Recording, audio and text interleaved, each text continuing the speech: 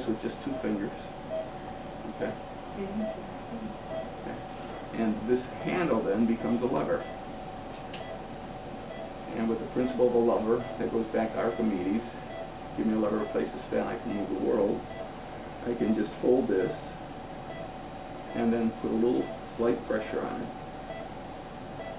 And I'm not squeezing my fingers together, I'm just holding the fingers at the same position and rotating this as one unit to the buckle for about 2 degrees and just hold it there.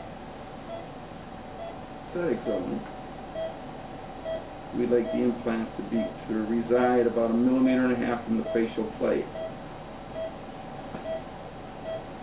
Not in the center of the tooth, and certainly not where the apex of the tooth is.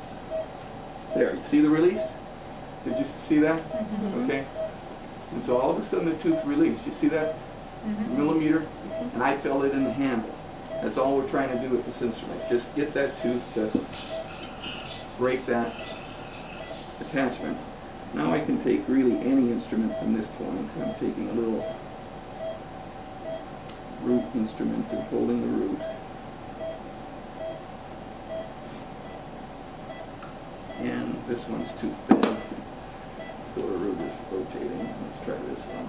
Okay, this is better. Now I can just take the root and take it out. Okay? The tooth is already gone. Okay?